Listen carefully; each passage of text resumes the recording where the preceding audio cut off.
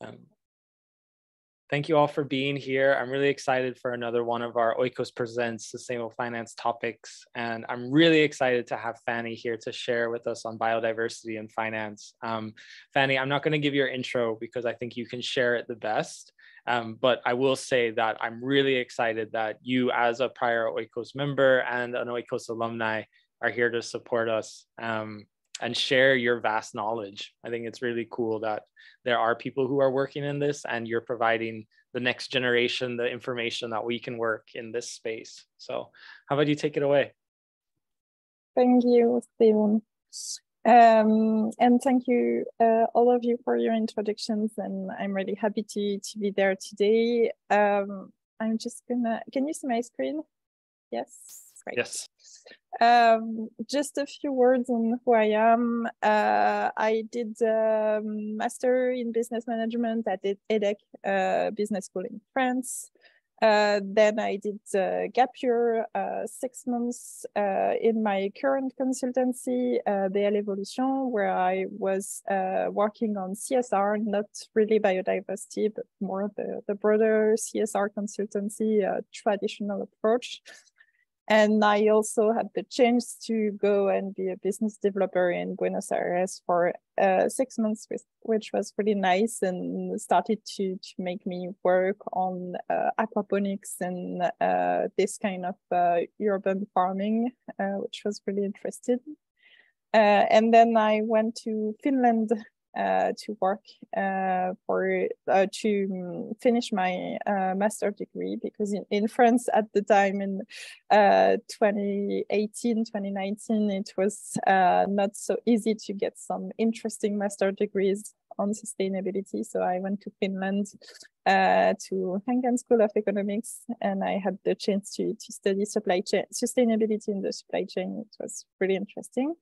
And when I came back to France, I reached back to Biodiversity, where I did my internship, and I had the chance to become a CSR and biodiversity consultant and start to work on the biodiversity topic, just because they needed it at the time. And it was nice to, like, they just needed someone to take this part at this time. So I just dig in and started to work on how companies can work on biodiversity. And we had a short mission for a French governance body that was trying to build some guidelines for small companies, how they can work on biodiversity. So I built guidelines for the 6 first months I was at BL on how to work on biodiversity when you are a company. And that's how I really started to work on the topic. And for the last 3 years now, I've been a fully biodiversity consultant. I don't do any CSR overview anymore. I'm fully dedicated to biodiversity footprint assessment. We will talk about that a bit more, and biodiversity strategy.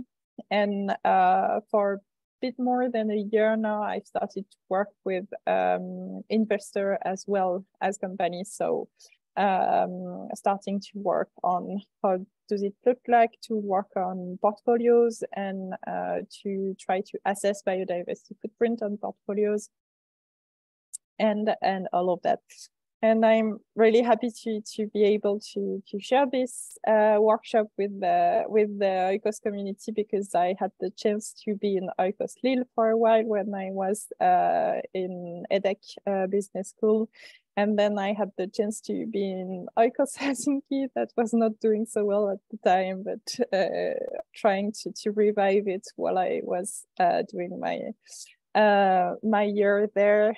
And then I've been trying to be active as an oikos alumni and trying to keep up with the French network. But it's hard to keep up when you have so much to do as a consultant, but trying to do my part. And I've seen some of the alumni a few months ago, and we are trying to keep up the French alumni network, but it's not so easy to do, as everybody is everywhere in France, and not all of them are in Paris. But I'm really happy to be able to share my current scope of work with you and to talk a bit more about biodiversity for financial institutions.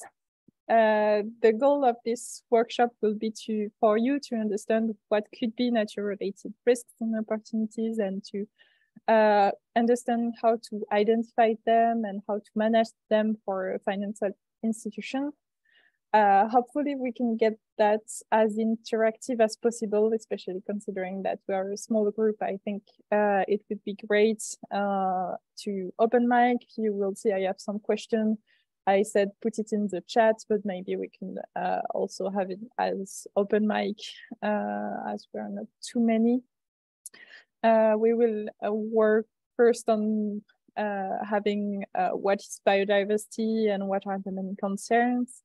And then we will work a bit on the risks aspect and understanding how we can identify it with tools such as the Anchor database or the biodiversity risk filter. So we will have a small activity where you will be able to use those tools. And then we will go more in depth on what you can do at each phase of an investment. So when you are in acquisition phase, then when you are in holding periods, and then when you are in exit phase, what can you do to make sure that you take into account biodiversity? And then we will have some concluded remarks. Hello, Joao. Hi. Is there any questions before we begin on the planning or any comments? No, good.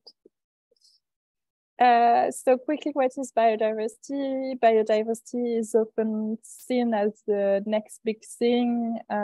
We hear a lot about climate change, and now we are starting to hear a lot about biodiversity collapse, because obviously the extent to which we have started to damage our planet is not only on climate, but we are starting to really damage nature also, and biodiversity collapse will have huge impacts on our societies and economies. And yeah, just a small thing, just to when we have seen that people started to talk about recession and climate change during COVID, but we're often forgetting that biodiversity collapse is also a reality and not something that is far away.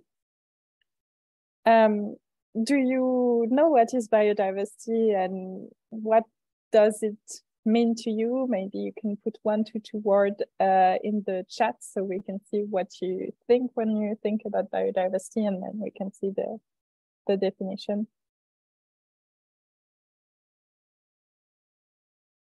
There will be some question. I will ask you. It's easier to use the chat, I think, for this kind of thing. So just we don't speak all at the same time. But if you want to give a more elaborate answer, obviously you can open your mic. Stephen proposed that it's just simply all of animals and plants. Martin proposed ecological balance.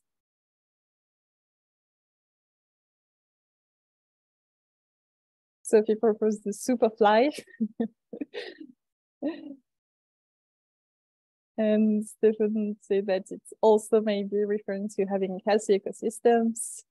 Mariana, it's living beings from microbes to plants, animals, etc. And Jacob says variety of life on Earth. Stephen said also soil, maybe. Great. I think you get, it's good because you get already a broader vision. Often when I ask what is biodiversity, what people get in mind is all the beautiful animals that we have on Discovery Channel and we have in front of magazines, but biodiversity is way more than that. There is also all of the things that we don't put in the magazines because it's not too great to look at. But there is also a lot of things, animals, plants that we cannot see just because they are too far away from us or too microscopics. This is tardigrade, for example, just the size of a bed bug. I don't remember the word, but it's really microscopic. It can live in space. Here you have some fishes that lives in frozen seas, or you have some species that lives really far away in the oceans. So you have also a lot of biodiversity that you don't think about just because you never seen them. So often when we think of biodiversity, we think of the sum of all plants and animals and all species, but biodiversity is a bit more than just a sum of living species. It's really another word to speak about the living world, and biodiversity is considered as all the living thing. So really the superfly in terms of is a great definition, but it's really all the living thing on our planet, but also biodiversity is taking into account all the interactions that you can have between all the species, but also all the genetic diversity you can have within a species. For example, on this virtual table, we are really different, and this is genetic diversity among the human race. So we have this to take into account, and all the relationship we can have between individuals and between species, and also the diversity of ecosystems that supports all this diversity of species and diversity of genetics. Why do you think biodiversity is important, and what do you think it can provide to society, or it provides usually to society? Do you see stuff around you that is provided by biodiversity, or what do you think it can provide to your current maybe jobs or activity sector or study sector?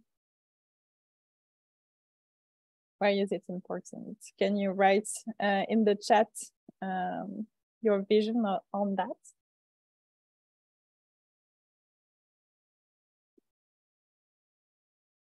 It's a harder question than just the biodiversity definition. Stephen, the scientific knowledge, like learning from animals, use this in medicine, for example. Yes, that's a really good example of a thing that biodiversity brings to us. There are lots of other examples I think you can find. Biodiversity provides a healthy balance of life on Earth, supporting the ecosystem, natural cycles, and maintain the pH balance of Earth. And that is also really true. And one very important aspect, and let's go with what Sophie is saying, to continue life on Earth. The conservation of species, which is true, but more what does it give to us if we are not in a really ethical point of view, but just in a material point of view? That was more of my question. Is there any other idea before I give you an overview of what the scientists say about all of this?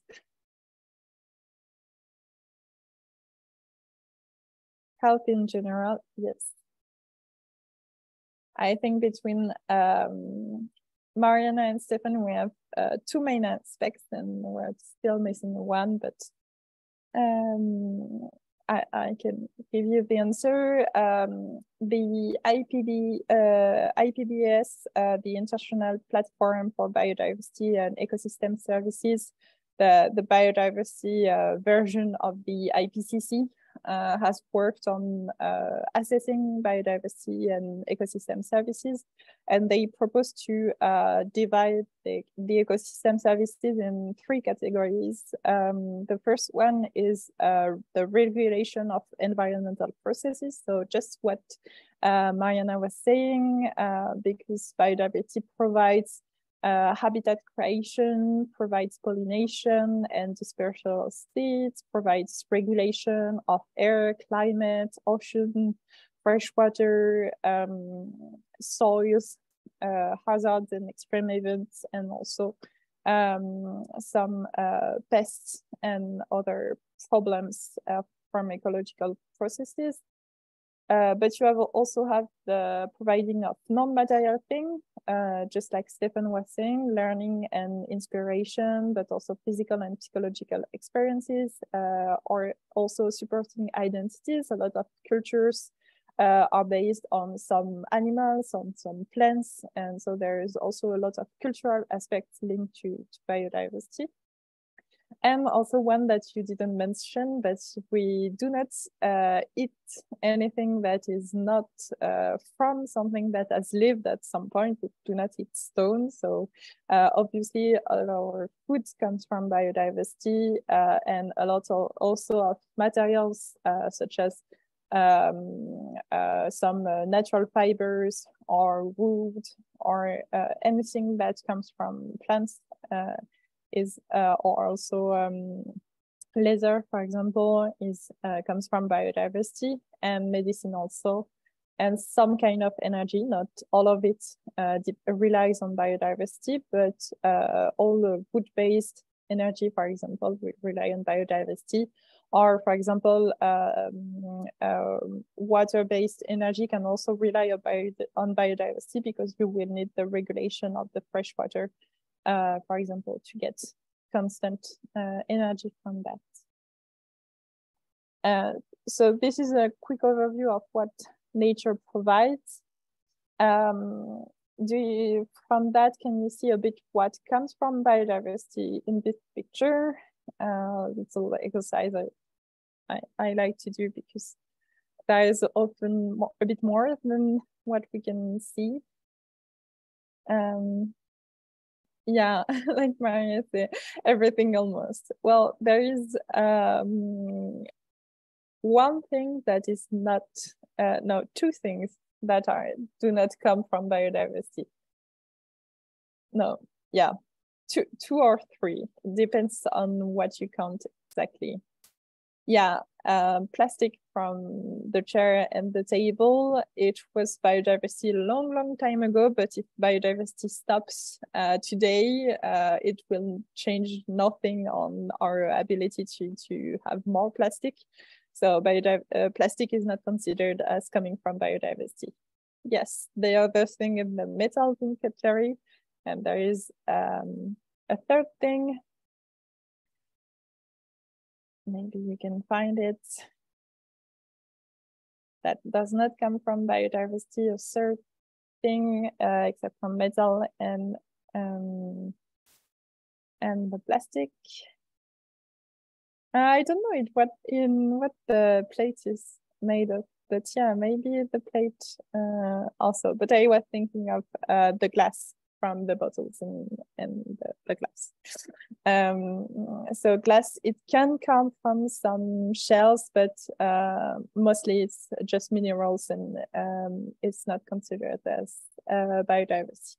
But everything else, the wheat you need for the bread, the grapes you need for the wine, the milk you need, and the cows you need to make the cheese, or the goats you need to make the cheese, and even the corks from here, or the textile the cotton to make the cloth is all of this come from biodiversity, obviously. So as you probably know, and as I was saying, biodiversity is not at a good stage right now. If you look at the planetary boundaries that I'm sure most of you are familiar with, we have biosphere integrity here, and this is the one that reflects biodiversity loss and the extinction rates, and we can see that we are way outside of the state of operating space, and this is one of the most alarming planetary boundaries that we have overpassed right now. Sorry, this is not the updated version because we have also passed the green water use boundary last year. But yeah, biodiversity is one of the planetary boundaries that we are way above the safe operating space, meaning that we're at a critical time. I don't know if you have this number in your mind, but do you have an idea of how much biodiversity has been lost over the past 50 years in percentage of loss among wildlife populations? Is something that has been published by the WWF. I think it was in 2016, the first time they published this. Mariana says 66%, Stephen says 1/3. Is there any other ideas?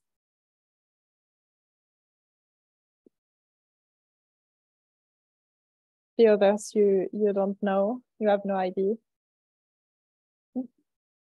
There is a huge gap between 1/3 or 66. Which side would you be on? Yeah, it's quite critical to put a number on it. And yeah, so yeah, Giacomo is willing to believe in Stephen and go with closer to 1/3. Unfortunately, we are really close to what Mariana said, and even worse than what you said.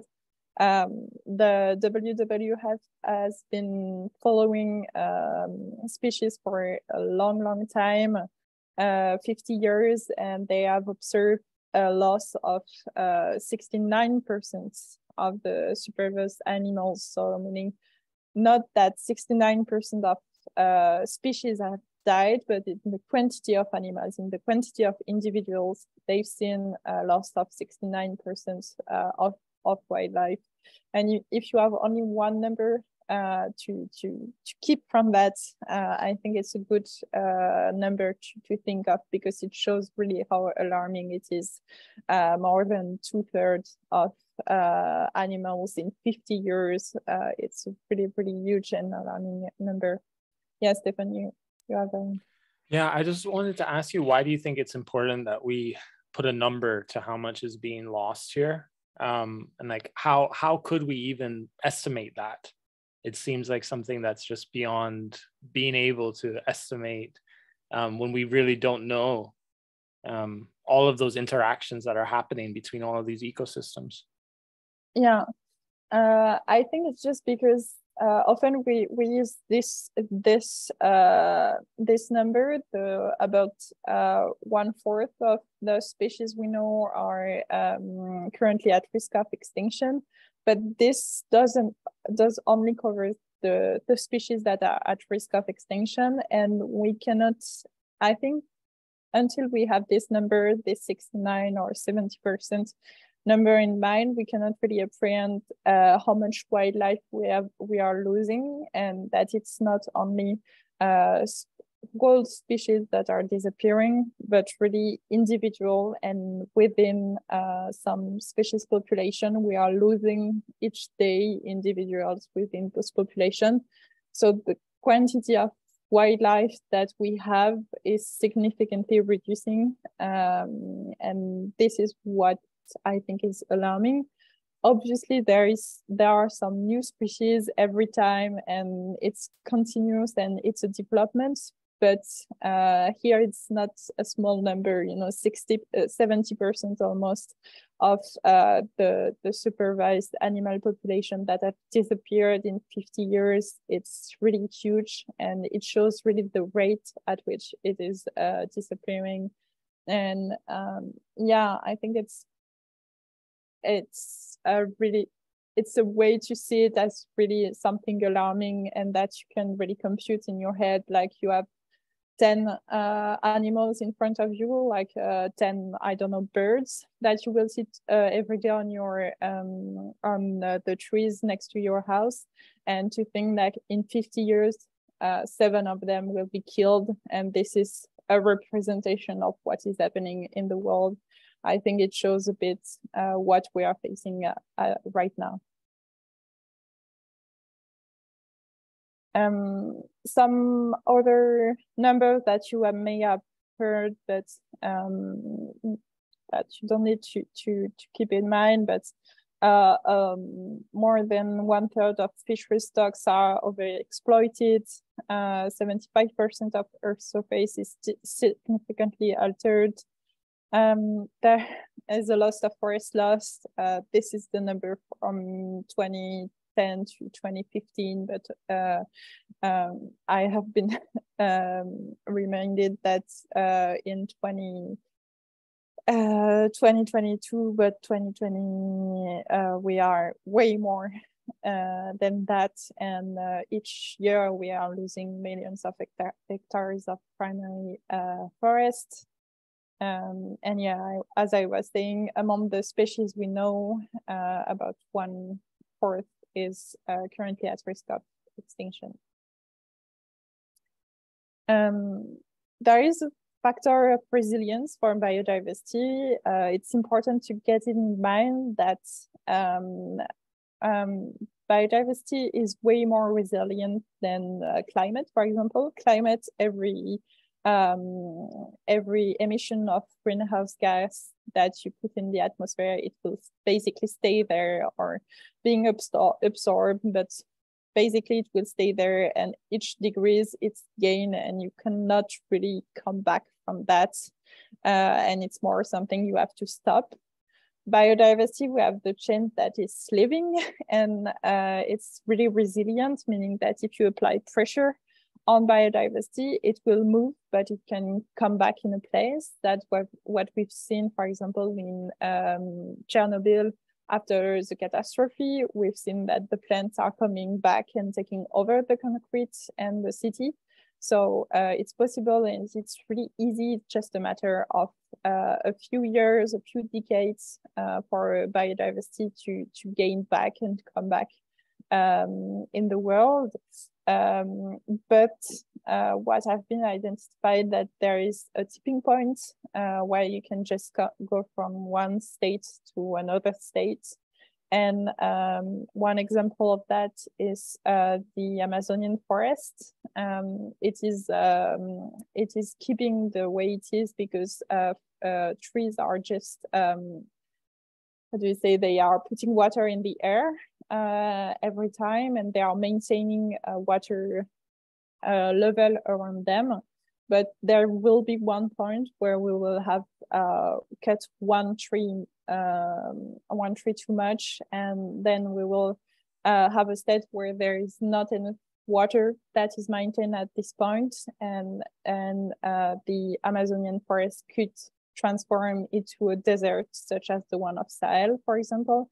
And this has been proved by scientific research, that we could go from an Amazonian forest to Sahel in the same spot on Earth, just because we would have come from a tipping point that we don't really know exactly where this tipping point will be.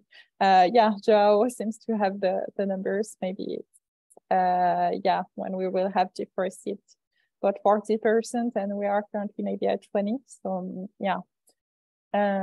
And it's the same with the acidity in the ocean. The more acidity we put in the ocean, the best it is for jellyfish, for example. And an ocean full of jellyfish is a viable ecosystem.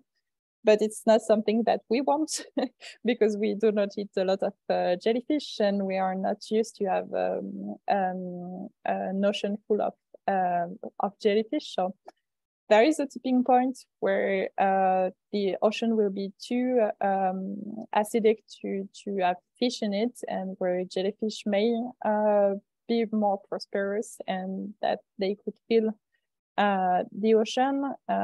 What there is to understand is that it doesn't change anything for biodiversity.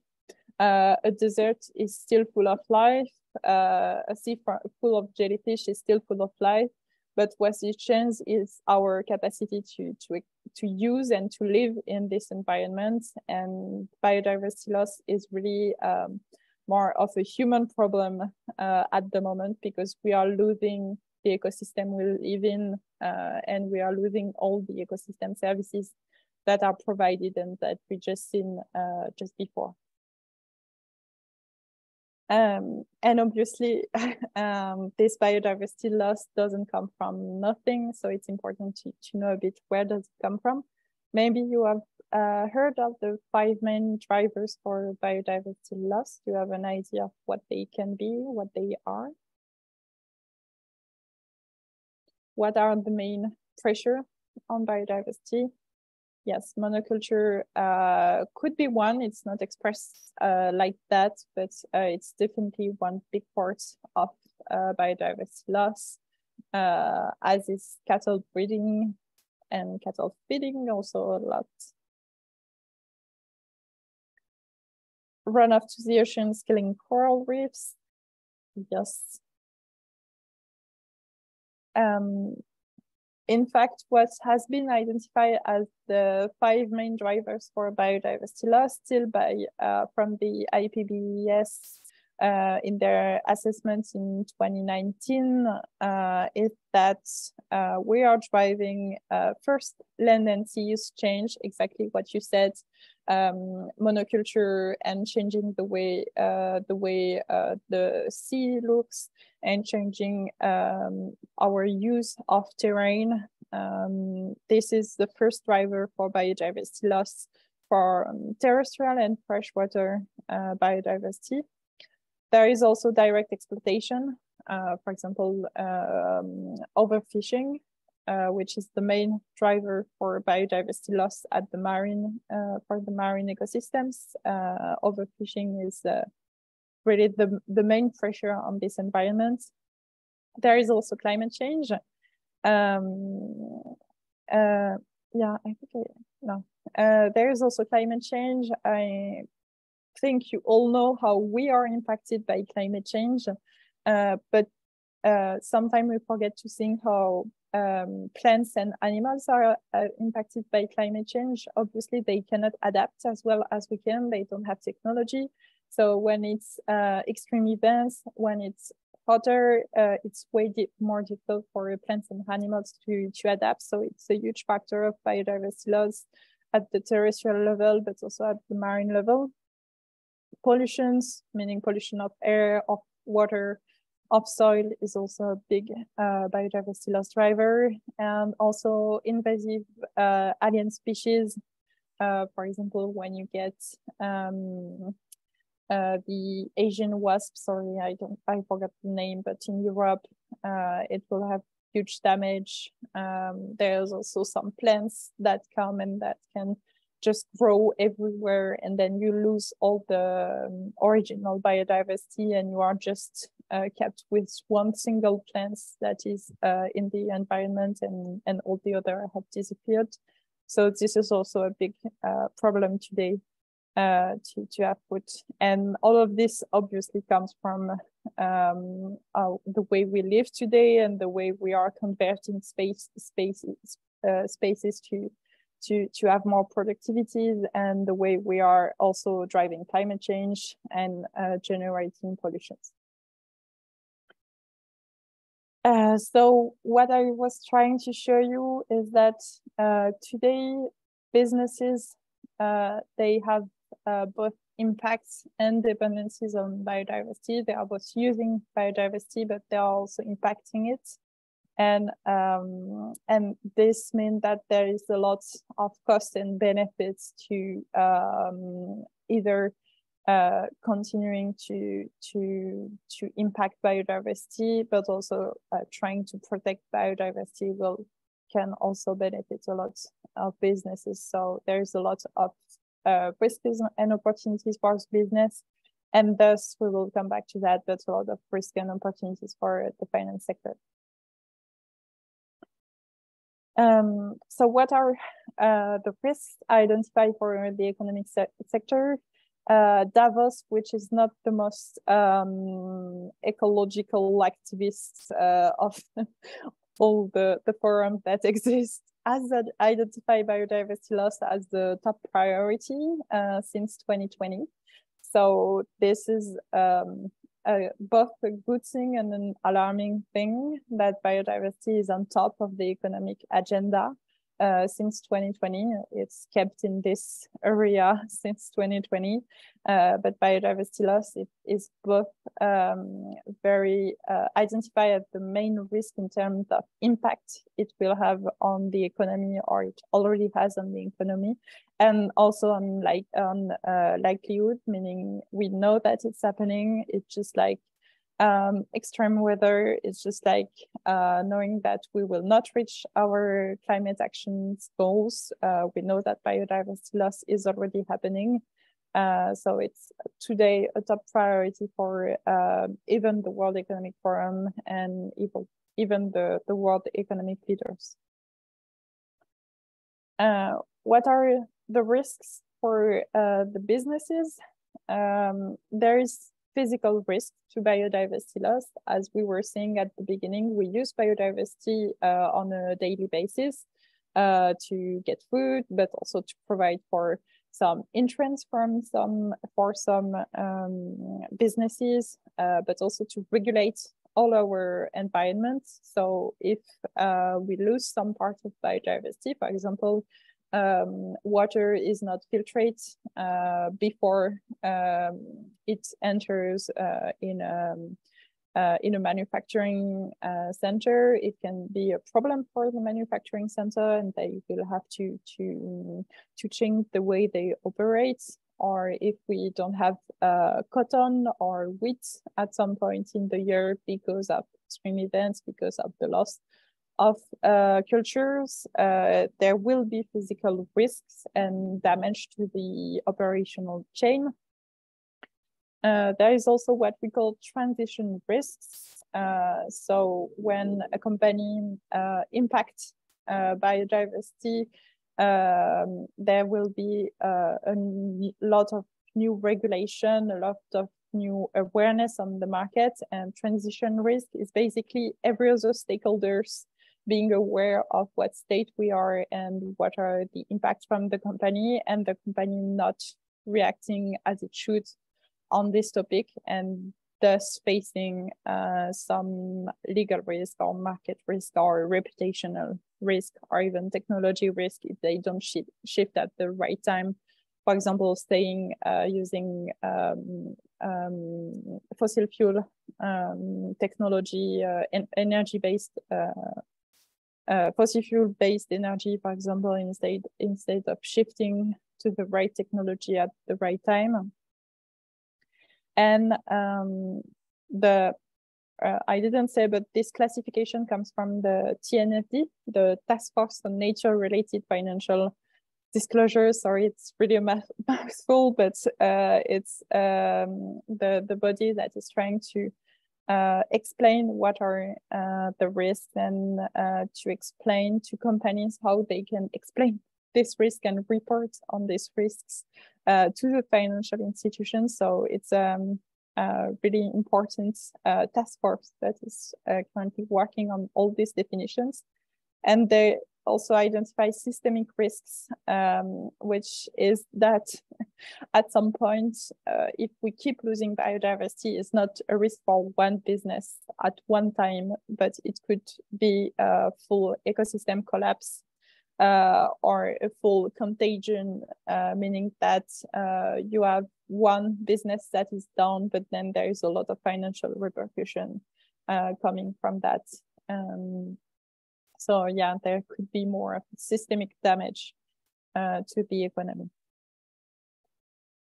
Biodiversity is also seen as a lot of opportunities for businesses, being able to transition to more efficient services and to get some resource efficiency when you start to really work on what you use, how you use biodiversity, and how you impact it. There's a lot of market opportunities. People are starting to be aware of biodiversity loss, and they are looking for less resource-intense products and services. They are looking for green solutions, and today they are even looking on nature-based solutions. For example, nature-based solutions are when you use nature to, for example, capture carbon or to filtrate water, just using nature freely to have a service from that.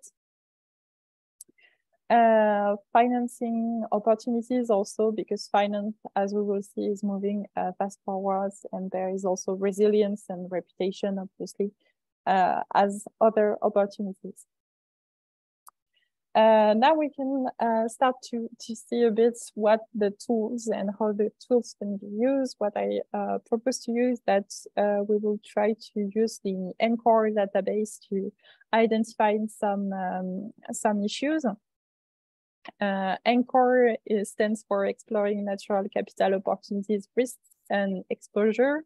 It has been created in 2018, if I'm not mistaken, by the Natural Capital Finance Alliance, which was mainly represented by the environmental program from the United Nations. And it's a free online tool. So what I will ask you to do is to go on ENCORE, and we will try to look at some sectors. I will just send you the main link in the chat so you don't have to write it. It will be here. And if you follow the link, you should be able to reach this page. And without any login or registration, you can already see that you can explore and try to put a sector or sub-industry and to see impacts or dependencies. So what I will propose to you is to choose a sector or sub-industry of interest among all the sub-industries you have, and to just explore the results. And you can put explore. And then maybe I will let you go there, make sure you are all on the page.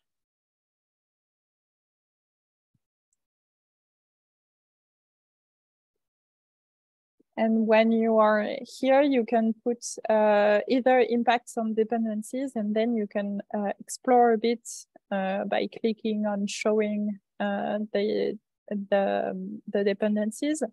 And you can see that you will have a materiality rating that will appear when you just click on the thing. And this is to show a bit how much sector is dependent or is using this ecosystem. So right here I've used retail sector, so there's not a lot of dependencies, and we see that it's very low for the bioremediation dependency, and that is low for the mass stabilization that can be necessary for infrastructure holding. And you can also go and see the impacts that it has. And here we can see that, for example, drug retail, it has a high impact on water use and medium impact on pollutants that are not GHG. Did everyone manage to go on ENCORE and to select? Yeah, I'm checking it out now. It's fascinating to see how many subsectors there are. And then could you tell us a little bit about the asset section? What is that exactly? Yeah, you mean the production process, or no, here? Yeah. Yeah. And then the asset section, the goal is to not go from impact drivers, such as I was mentioning to you, water use, pollutions, soil, but to see what parts of the ecosystem will be damaged. Will it be the atmosphere? Will it be the habitat? Will it be the land? Will it affect minerals? Will it affect salt, species, water? So it's just to make the link between the impacts and what is really impacted.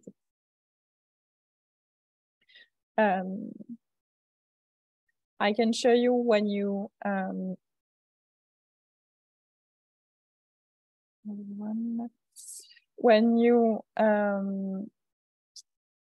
connect and you have an account, you can see flowcharts that are quite interesting when you select some some activities. You can see this kind of flowcharts, and you see, for example, this is for agricultural business. You will put all the activities from the agricultural business, for example, and you can see that which process are taken into account here and which one are impacting what, and how this is then impacting species, habitats, water, soil. So it's really the pollution that will damage all of it. And we can see that the main damage from agriculture will be on species more than habitat or water. Today, Encore is really a tool. We will talk a bit more about it, but it's really a tool that is used by financial actors because it gives an overview for a sector. It's not really specific for one company because you just have some information of what could be the impacts of dependencies from your sector. But it's a really good tool when you are a financial institution. You want to know which of the sectors you are investing in have the most impacts or dependencies on biodiversity, and you can use this tool. Yeah, I'm also curious, Mariana, did you know this tool before?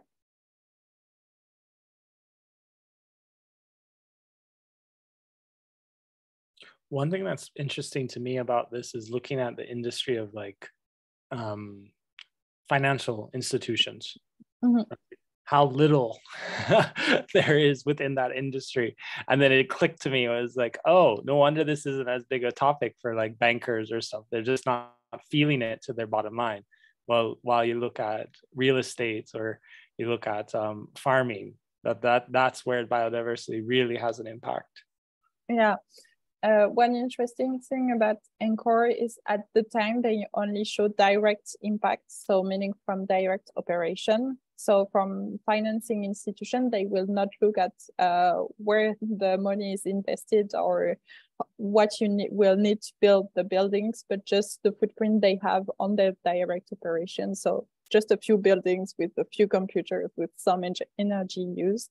So obviously it's not much impact and it's not much dependent. If tomorrow we live in a world that is pretty dead, but we can still use computers to trade money and there will be no problem. But if tomorrow we have the same circumstances, obviously an agriculture in a farm, you won't have the same, won't be facing the same reality. You will have a lot of problems. Or even if you are working outside, for example, in construction, you need water, you need to be protected from damages from extreme events. You need some time to get some construction materials and that kind of thing. So you are way more impacted by that.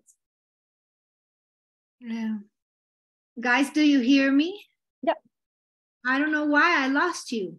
I hear you, but I couldn't go back. I went to the Encore link and now I lost your presentation.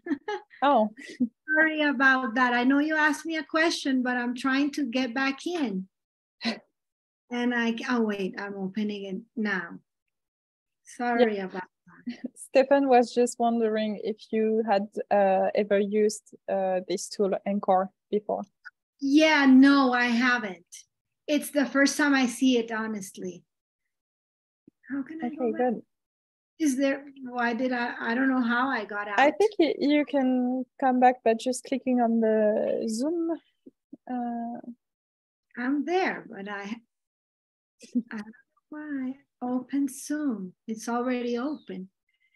Continue, don't worry about me. I'll figure it out sometime soon, I hope. Okay. I'm back. Oh, great. I haven't seen it. It's very interesting. Very. I'm gonna look into it some more. Great. Here you can see a bit of a mapping of what sectors will show us with high impacts and high dependencies on Anchor. It's a graph that has been done by the UNEP FI, so the environmental program of the United Nations finance side. And you can see a lot of impacts from agriculture, as I was saying, but also energy, mining, transportation, apparel, chemicals, and a lot of dependencies from the activities that are way closer to the ground and that are way more exposed to natural catastrophes and exposed to nature, basically. So agriculture is really dependent on biodiversity, but also energy and utilities also, because they need a stable environment to operate. So this is quite interesting overview of what could be the main sectors that are most at risk for biodiversity. And it's often used by investors just to see which participation, which sectors are the most at risk. Then one other thing that is really important is that today biodiversity risk is also location specific. It's not like climate change. We do not anywhere we are in the world, it's the same impact that we have if we emit GHG emission. For biodiversity, it's not the same. If you pollute somewhere, it will not have the same impact that if you pollute somewhere else. Or if you artificialize somewhere, it will not have the same impact. So there's a really other good tool to see that, and it's a biodiversity risk filter. It just came out in January this year. It's done by the WWF. They have done the water risk filter before, and now they have extended it to biodiversity. And the goal is to be able to assess local risks and to prioritize sites where you would have the most risks, for example. So it's the same thing. You can go on the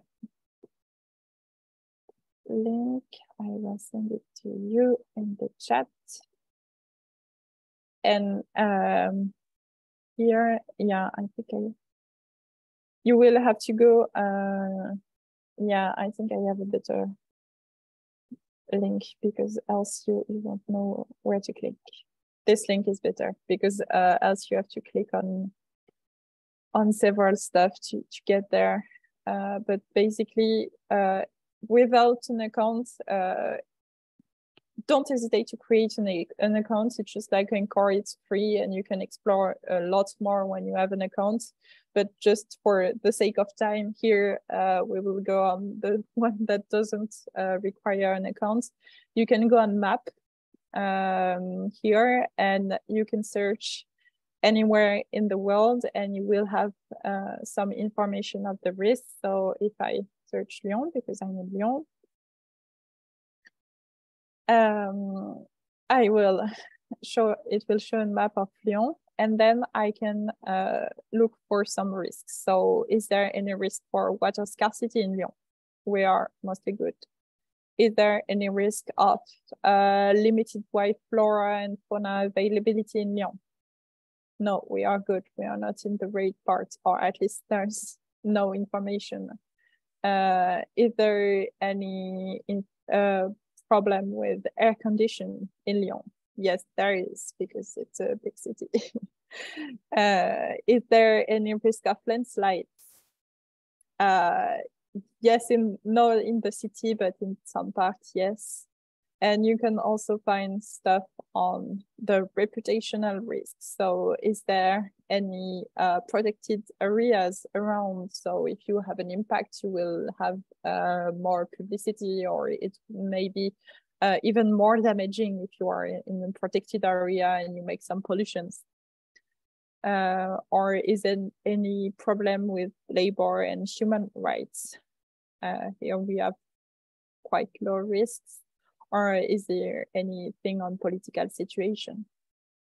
So this tool is really interesting because you can just cross an activities that you had before. You know, for example, the construction sector, they are really dependent on water, and they are really dependent on mass stabilization. And then you can go on this tool, Biodiversity Risk Filter, and see if there is actual risk of landslide, or if there is an actual risk of water availability.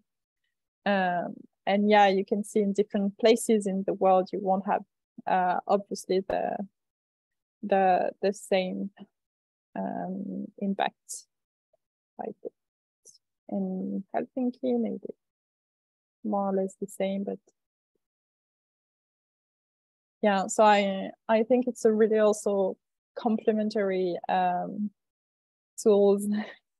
And yes, if you want the overall risks, you can just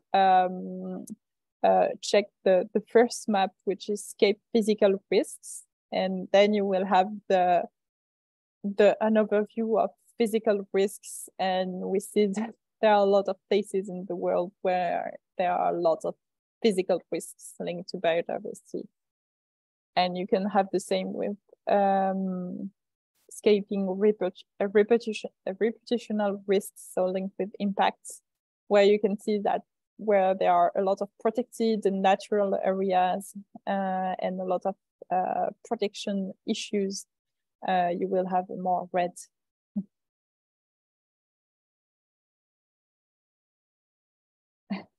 Do not click on view also marine areas.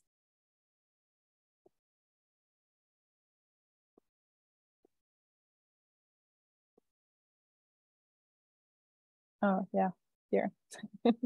Yeah.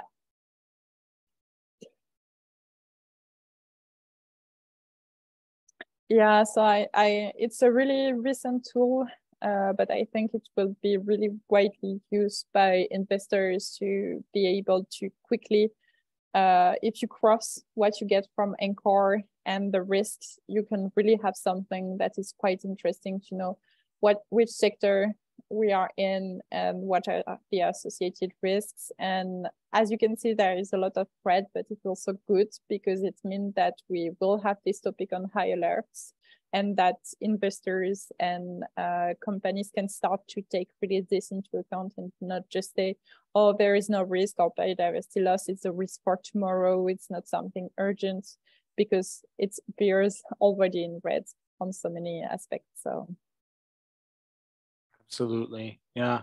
And I'm noticing that the data is also very, very granular. Like I was looking at the Amazon, and you can really see like where the deforestation has happened, and the communities, like how it's like spread up the different rivers or the cities that go further and further into the ecosystems.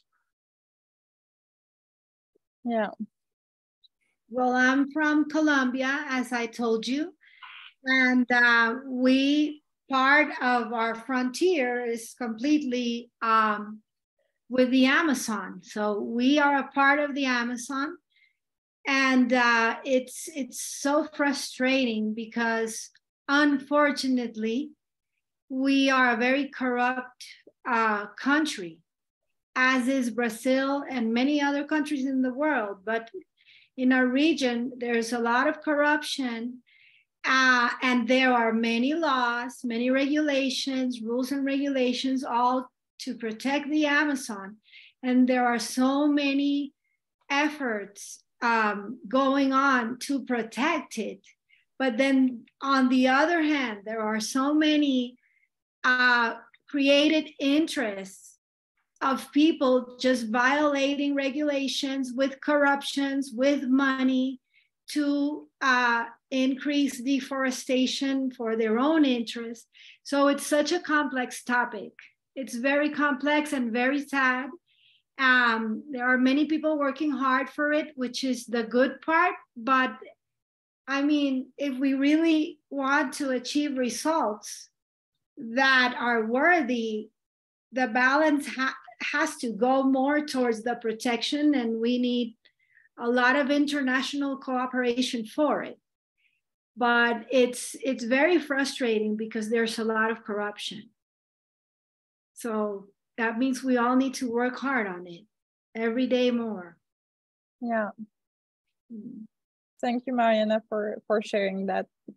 That's so true, that a lot of political issues also come in the balance, and that even if companies and investors want sometimes to do the good thing, it's really hard to enforce stuff if you don't have motivation on the political level, and that everybody is trying to.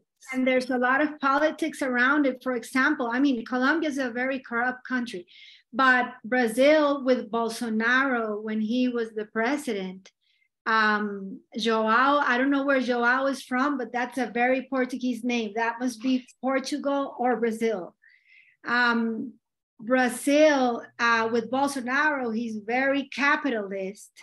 So he encouraged, during his government, he encouraged a lot of deforestation just for capitalistic means, right? Mm-hmm. So that's super sad, and well, let's see what happens now. But yeah, it's a world issue. So let's see how we evolve, if we achieve results. Right now, I'm seeing a lot of, did you see what's happening in Italy, for example, with the water? The dryness, how do you say? I'm trying to translate from Spanish. Sequía is lack of water or dryness. Yeah. The canals, for example, in Venice and everything, they're drying up. Yeah. We're going to be having a lot of extreme water issues. Yeah. Too much water or too much dryness. Yeah, in all West Europe, we are at a really critical point where we experience a really dry summer, and now we are experiencing a really dry winter. So there is no water at the moment, and in Italy, in France, also in Germany. And it's gonna be more extreme every time. So we have a lot of work to do, guys. That's sure. At least a small grain of sand. Yeah. So I believe it's really interesting to at least to take all of that into account and see all of the differences we have also all across the world, but also what are the stage in every part of the world, and also to understand when you are a company or financial institution that you don't have to look only one location, because your supplier maybe and probably have the most impact or the most dependencies, and you will have to locate your value chain at some point, or at least the most critical activities of your value chain. And this is also something that is really hard at the moment and really difficult, is to being able to locate your own activities, but also being able to locate your value chain to understand the different risks that can be associated with it.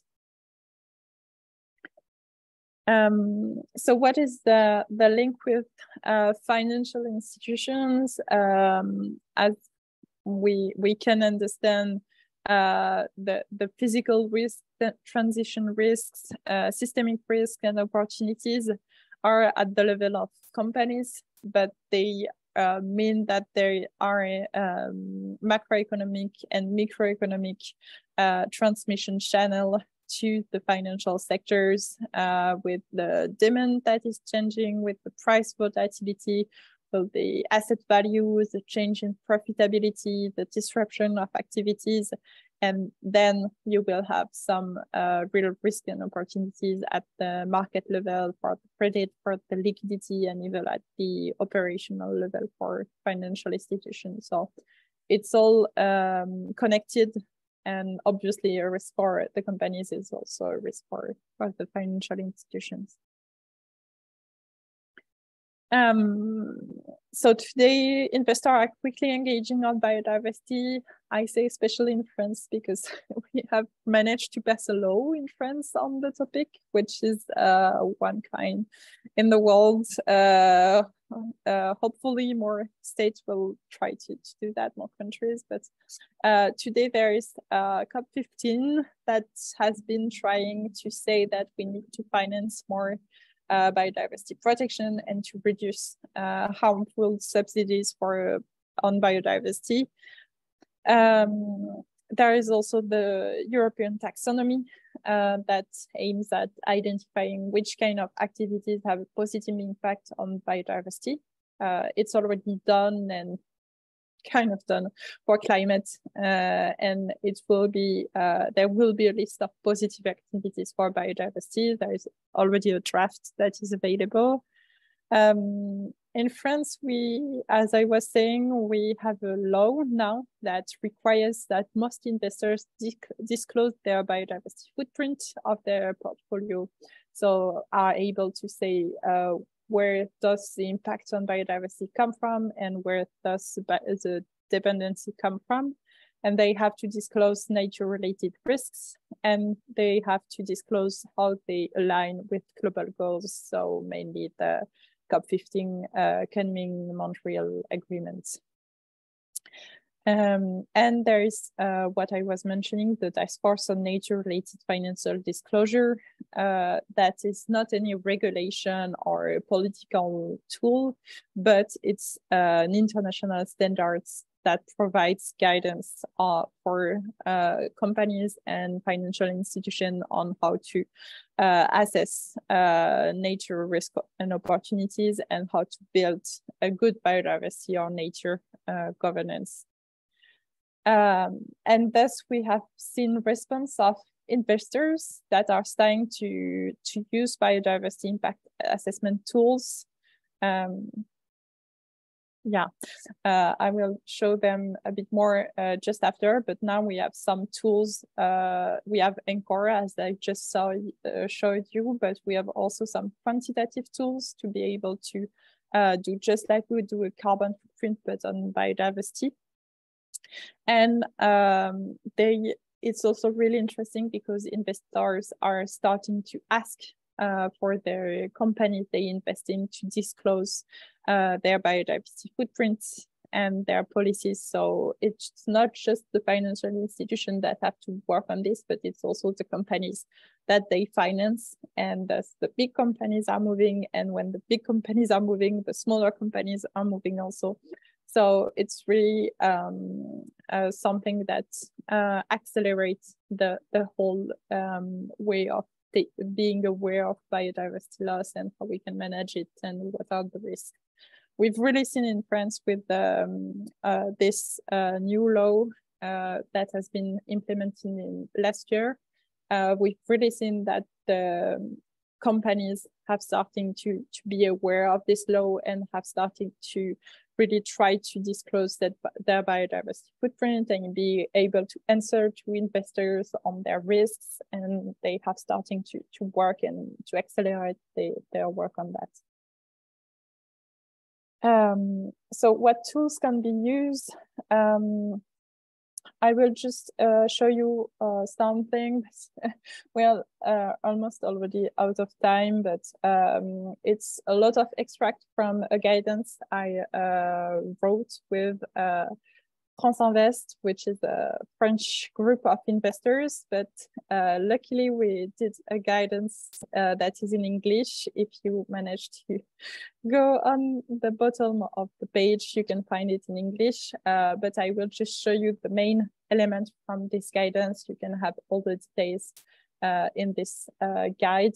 But what we say is basically that the first thing to do when you are a financial institution and you want to know how to improve your impact is to set positive and negative screening. So what it means that you will try to finance more positive impact companies, and you will try to stop financing negative impact companies. So what you can do is to use the European taxonomy, where you will try to find activities that have good impact on the environment. For example, all the activities that use restoration or rehabilitation will have a positive impact on biodiversity. And you can also try to base your positive screening on companies that say that they are working on, for example, SDG 14 or SDG 15 that are positive on biodiversity. So this can be a first way. And the second thing is to try to avoid or reduce the investment on activities that will impact biodiversity. So you can exclude all activities that work in protected areas, for example, IUCN categories 1, 2, or 3. You can also ban some unsustainable fishing practice, or ban certain activities related to animal furs, or ban certain activities related to production of GMOs. So there are lots of exclusions that you can do. It's not as simple as with the climate, where you can just say, I will stop financing fossil fuel, because the most impacting sector is agriculture, and we will not say we will stop financing agriculture, because we don't want everybody to starve. But you will mostly focus on stopping some activities or in some parts of the world. So this can be the negative screening you can have as an investor. Obviously, you can also move the way you are doing your environmental, social, and governance analysis by asking some question on biodiversity. Like, do you have any risks in relation on biodiversity, relating to dependencies, relating to impacts, or relating to the location of your assets? Do you have targets or a management system for biodiversity-related issues? Do you monitor environmental indicators? And according to what the company says, you can assess if you want this company or not in your portfolio, and then you can say if you the investors can hopefully have a more a less risky portfolio regarding biodiversity issues.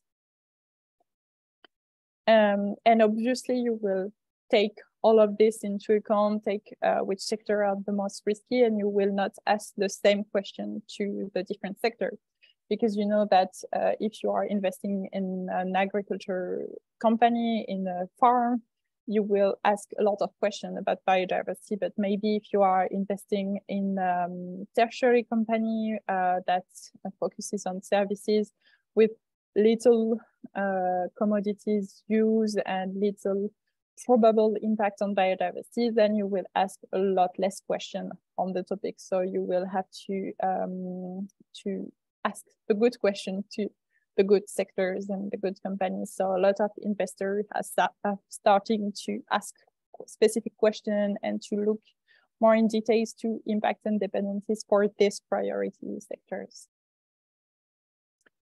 And then the investors have their opportunities, and most of the time when they are in acquisition phase, to set targets for the company and to ask them to set new targets and say, I will invest in you if you commit on this topic, if you try to reach this topic, or if you become best in class on this topic. So this is also something you can do. I wanted to show you a database for a benchmark base I don't think we have the time, so I would just send you the link. You can look at it later, but it's basically a benchmark that has been done on a lot of companies in the world, and you can see the nature impact, and you can see the ranking, and you have what they are currently doing on their governance and strategy on nature, what they are doing on ecosystem and biodiversity and social inclusion, community impact. So yeah, it's I will say maybe not the best benchmark in the world, but it exists and it covers a lot of companies, and you have a lot of information of what is doing. They say that Kering is probably the most nature-friendly company that they assess here, and they can give you some interesting information on why they are ranked so high.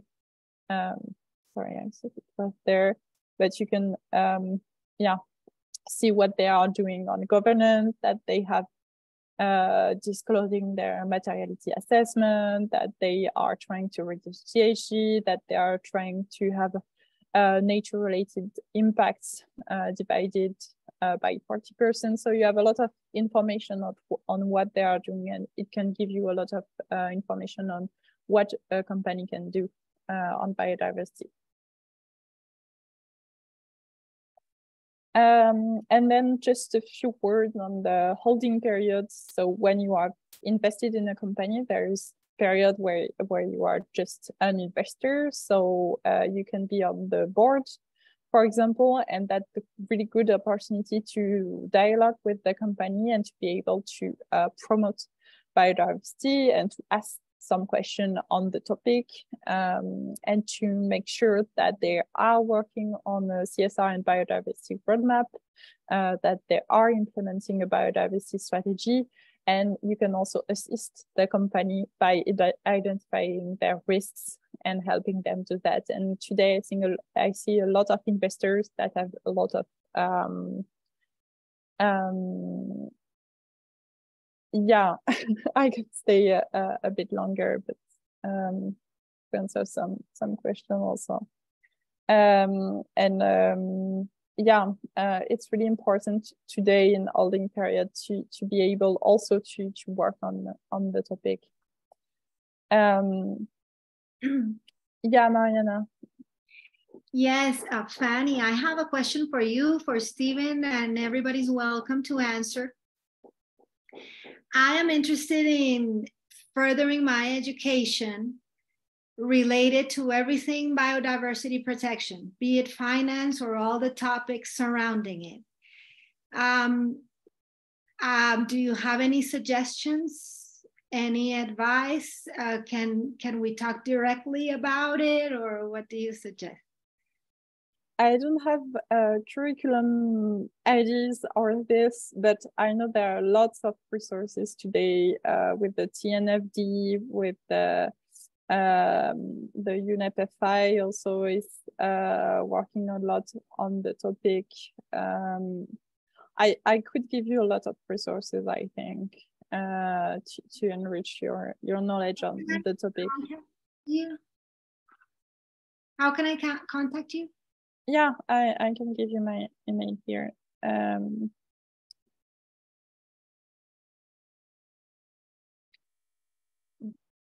Here. I take pictures of everything. Oh, great. Wonderful. I can send you back all of this literature. And it's all, I believe a lot of literature is also in the guidance from France Invest. Sorry, the page is in French, but the guidance at the end is in English.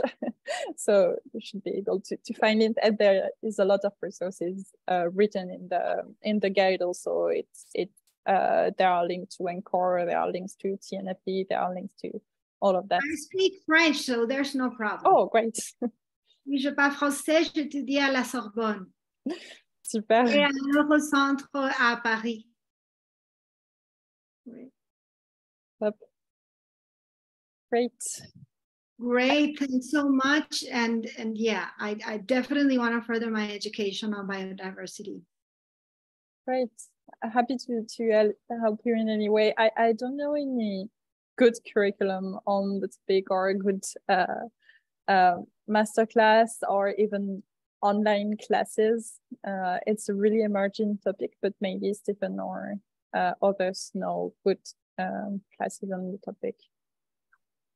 No, I haven't found a course on this. I agree that it is something very relevant, especially on the part when it comes to investing. Like I've heard a few lectures that are one-off, but you covered a lot of it. I think it's important for us to know the science, and then to know like the risks and opportunities. And then the next part is the key part of like, what can we do? And I don't know how much more you wanted to share with us, but that was a question that I thought we could spend a little time on. Is like, what can we do? Like me as an individual, but then too, how do we motivate the corporations and investors to make big changes? Yeah, I can just go through the rest quickly. There's no many other slides, so I can go through them quickly and then we can dive on this question. Just in exit phase, what we say that to accentuate what has been done and highlight what has been done and make it a real asset for a company, that it has worked on biodiversity and make it an opportunity and not just a risk management. Concluding remark, this is what I've been showing you, but it's in the guide. There's also the resource right here. And another key element is that we will need investors to work on biodiversity protection. There is, it's closed, sorry. There is a gap on financing biodiversity that is really huge. $700 billion a year are missing to protect biodiversity according to what we want for biodiversity protection, and especially when we consider the new targets from the COP15 on biodiversity. And what they say that we will really need to increase the financing on biodiversity, increase it by at least 200 billion, and to reduce the harmful subvention on biodiversity by 500 billion each year. And there's also a real issue to be able to send the money at the right place at the right time. So it was a lot talked about during COP15, how we can finance and help the south to keep developing, but still protecting biodiversity when we have a lot of money coming from the north, and how we can make it efficient. So yeah, there is also a really important aspect here. I wanted to conclude on one key thing, that is that to reduce negative impacts, investors have to understand them and include them in their financial risk analysis. So assessing this risk need to be like assessing any other risk when you are investing. It's not just like a CSR topic or something else that you do, but it should be seen as a real risk, as a real economical risk, because we depend on biodiversity. There are some transition risks. So it's not just a matter of ethics and saving planets. It's really an economical risk for the company and the investors. So they have to start to understand that and to take it into account with a financial point of view. So that was the end of my presentation. Maybe to answer you, Stephen, on what we can do as individual, and then as companies, and then as investors. As individuals, I think we are already trying to do a lot on our carbon footprint. At least, hopefully, everyone here is trying to do a lot. The good thing is carbon footprint is one of the big impacts on biodiversity. So you are already doing a lot of things that are good for biodiversity. And also a lot of things that are good for carbon footprint reduction is also good for a lot of other things like reducing pollutions or reducing the footprint on Earth and the land conversion that may occur. So every time you choose to recycle, every time you choose to not buy something, every time you choose to just not participate in more extraction and more mass production, you are basically helping biodiversity as well as your carbon footprint. So I hope a lot of us are already trying to do it. We have to continue to do that and to stop having only the carbon footprint in mind, but also think about other pollutions, our use of water, and our impact we can have on the land conversion. For example, if you have a small green space near you at your home or maybe at your university, you can try to work it to have more biodiversity on site with, for example, stop cutting the grass so often, having more native trees, native vegetation, and to try to bring back some vegetation. And the best thing you can do is to just try to have less concrete as possible and not, how do you say, waterproof everything. So this is, I think, the big main change we have to have is to also think about land conversion, because it's often forgotten as an environmental issue. We talk a lot about, usually it's carbon, water, waste, and pollution. And we really have to add land conversion and the impact we have on land and on just being sure that the cycle of water works well and that we have a lot of vegetation and we are able to welcome as much as animals as possible on every square meter now. So yeah, this is for the thing you can do as an individual. Then as a company or as an investor, I would say try to identify the most impact thing that you do. And you can use the dependency side just to understand how much you need biodiversity and if it helps in the discourse and in the way you will present things. But the urgency is to reduce the impact that we have. So the first thing to ask is what may be the impacts. You probably already know a lot of it on carbon footprint, but just the same, ask yourself, is my company also using a lot of water for me or on my supply chain? Are we also polluting? What kind of pollution and where does it occur? And are we also participating in land conversion, in deforestation, all that kind of changing the way we use the land? And yeah, this is really the first step to then be able to set targets and hopefully manage to set targets that are ambitious enough. I was sending to you just before the work of the Science Based Target Network. They are starting to work on what could be goals and targets that companies can set that would be ambitious enough, considering planetary boundaries and ecological limits. The methodology is still a work in progress. It's not very user-friendly at the moment, but hopefully more and more companies will try it, will use it, and it will be easier to say, oh, we don't just need to use less water, but we need to use 40% less water in this basin because it's a critical risk, or we need to use 30% less water in this basin because it's at this stage, and we can go with just reducing by 5% in this basin because it's not so critical. Or we need to focus on, we need to set a zero deforestation target, but also maybe a zero conversion target in other commodities or in other aspects. So yeah, it's pretty interesting work that they are doing, even if it's still a work in progress. hopefully this answers your question, and I'm happy to answer any other question if you still have a bit of time. Fanny, I loved your presentation. Thank you, Mariana.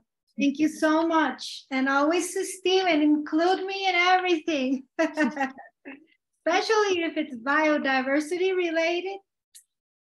Great. Congratulations. Thank you so much, Mariana. And Stephen, yeah. You know, what is coming up for me is that just what you've been mentioning right now, also with biodiversity, just as with climate change or carbon in particular, there's such a risk to silo that in a way, you know, to just fall into the same old loophole of just looking at the number and not seeing the connections, and how it all just is one web basically, and how one thing is triggering the other, and how we cannot, yes, we can do some estimations, but the complexity of life is just so complex that we, cannot really say though. So what is coming up for me just is one observation, is that I feel like with this development, we're creating a biodiversity of tools, of languages to talk about the same thing, and I think that is important. So like having more and more ways to show, but more and more tools to act, and we need the biodiversity of that in a way. And the second thing is just what, like, I would be very interested how your clients, how organizations, like companies, private sector, and also the financial industry, if you're working with investors and so on, how do they respond and how do they activate the topic actually in the end? Yeah, this is really interesting, because on biodiversity, we cannot wait to have one number or find the perfect number, and it will never be possible to have. We already know that the CO2 equivalent is not the best thing. We use it, but it's not really what is the best, but we use it because we want a number and we think we need a number. But on biodiversity, we will never have this kind of number, because it's so complex, and it's way more difficult to compare pollution to GHG emission, to water use, to exploitation. We have some metrics that can be used, but it's really not about the number. Then understand what can be probably the priorities, and to focus our efforts on the right thing, and make sure that we, because we don't have so much time, that we don't lose time on things that are really small. So this is what is really interesting right now, is that the tools are developing to understand better what are our priorities, but we don't have to wait for the perfect matrix and the perfect understanding to start acting. We already know that a lot of stuff is working, like using less resources, like using less energy, like I'm not an advocate for degrowth, but I'm reading a lot about how we should slow down just basically our economy, and make more use of our resources, and just slow down the way we live. And I think it makes a lot of sense to see that some actions like that, we cannot put a number on how much they reduce the impact, but we know it's good on several levels, and we have to focus on this kind of actions.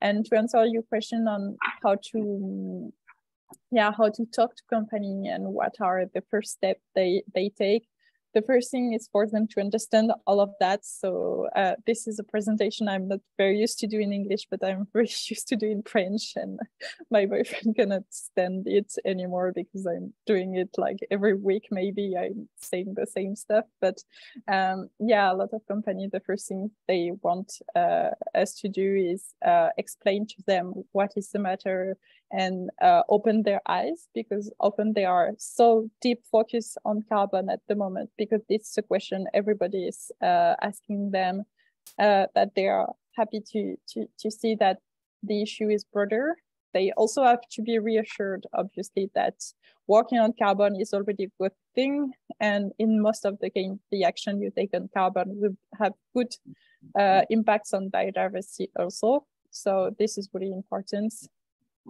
But yes, the way we do it is also to say that it's not something that is philanthropical or ethical. It's really a business matter today to work on biodiversity. That risks are really concrete, financial. There is, as you say, legal pressure and a lot of pressure from different stakeholders to take action. So we try to highlight this and really focus on this when we do a presentation and say, this is a topic and you have to work on it, not because it's good for the planet, but because it's good for your company, your economic activity. And today, this is what works. You cannot move a company by saying, unfortunately, by saying it's good for the environment. You can only move them by saying, this is good for your company. And if you want to continue your business safely, you have to do that. And the first thing we do usually is to identify main priorities and start then to work on it and identify the right goals. Also identify all of that is already in motion in the company and that is moving in the right direction. So if they are doing circular economy, they are doing trying to reduce their energy, optimize their resources, all of that is already good. If they are probably already trying to work on their green spaces because it's good for attracting people. So we highlight all of that and we put all of that saying it's a good thing. And they are already doing a lot, but maybe they are missing some really critical and top priority thing that they have to really work on right now. And this is the hard part because we have to say, now you cannot just continue to do that and you will have to change progressively over the 10, 15 years to this new business model. And you will not have a choice at some point. Now you have a choice, but at some point you will not have a choice. So do the right thing and start to change now. But to do that, there is a lot of work on planning and how everything will be able to move. So yeah, it's a real work to start to go deep in an action plan and to identify what to move to be at the right stage where. And I think the most frustrating part of my job is that it's really hard to move a big companies at the pace that it should move if we want to achieve and to protect really biodiversity right now.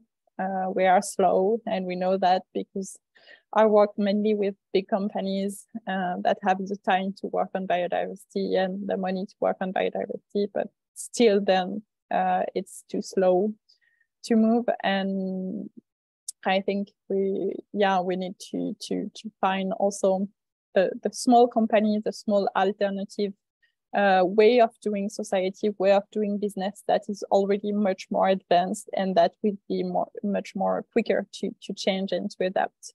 And we just have to face that some companies will not be able to change and will probably just face the risk and the consequences of not having change at some point. And it's okay, it's just like life.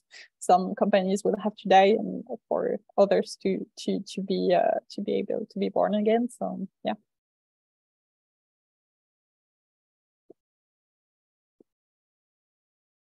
Do you have any other question? I unfortunately have to leave now. Thank you so much. I hope to see you soon again. Thank you all. I think then we can stop there. It was really nice to have you and to share this with the oikos community. I'm really happy to be able to share on that. And I would be really happy to do this another time on investing on our other specific sectors on or a more broader or a more personal level. Happily. Thank you so much, Stephen, Fanny, and so nice to meet everybody. Thank you. Bye. Thank you very much. Thank you, Penny. Have a great evening. or you. rest of the day, morning, even maybe for some of you. Yes, thank you so much, Fanny. This is really, really great. And I'll definitely share other resources with those who couldn't make it today. Definitely sad that they weren't here to answer these questions, ask their questions to you, because you have all of the wealth of information you have. Yeah, I second Sophie. We can really hear the passion here. And it's so great you're sharing these learnings with us and these tools. I think that's a good motivation for all of us and for our projects in the sustainable finance space. Really appreciate it. Have a great day. Thanks, Have a everybody. great day. Thank you. Bye. Bye. Thank you. Bye-bye. Take care all.